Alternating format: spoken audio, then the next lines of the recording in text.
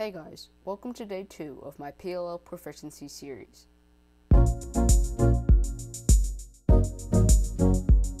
The algorithm I'm going to be teaching you today is the A-B permutation. This algorithm is a lot like the algorithm I showed you yesterday, in the sense that it also cycles these 3 corner pieces. The difference is, this algorithm cycles the pieces counterclockwise. For recognition this time, the 2x2 block is still on the left side of the cube, but this time the headlights are on the right instead of the back.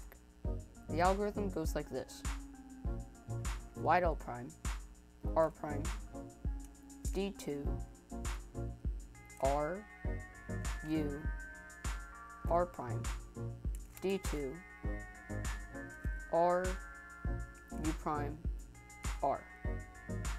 And that solves the cube. A little bit faster, it looks like this. Anyway, I hope you learned something from this video, and make sure to look out for another video coming out tomorrow on the E permutation. Thanks for watching. Bye.